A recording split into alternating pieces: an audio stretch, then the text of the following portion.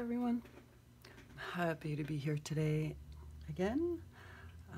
As you can see, I'm going to be working on another tray with a black background. I'm excited to have, I've been doing a lot of trays, and I'm excited to always have a nice negative space. I find it makes the painting pop so much more. So today I will be working with Artist Loft Metallic Purple, Artist Loft Neon Green. I also have some Artist Loft Black. And here I have a new color that I'm trying out from Liquitex. It's a phthalocyanine green. And I have this color that's new as well for me, Amsterdam Permanent Green Light. So, I have some deco art here that's ready to go, already mixed, some blue neon. I'm not sure if I'm going to use it. If I do use blue, it will be this one. And I also have some white.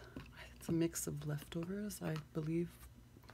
I believe it's Artist Loft, I'm not sure. Anyways, so everything has Floetrol, everything has water, and I'm trying out this new silicone. So I'm excited to see the results of that. I have put silicone in all of my colors today. I've put one drop. No silicone in my white, no silicone in my black. I'm going to be doing, I don't know if you guys can hear my cat. I'm going to be doing a dirty cup. I think I will be pouring it today. I don't think I'm going to do a flip and drag. I don't know, I'll see. I'll see where it takes me. So, cross my fingers. Here we go.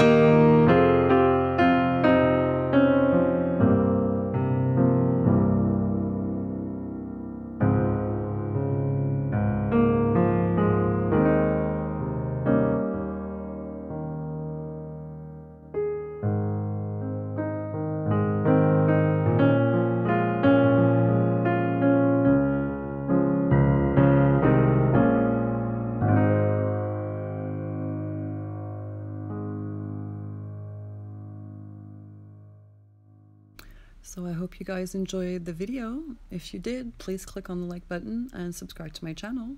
Thanks for watching. I'll see you next time. Bye.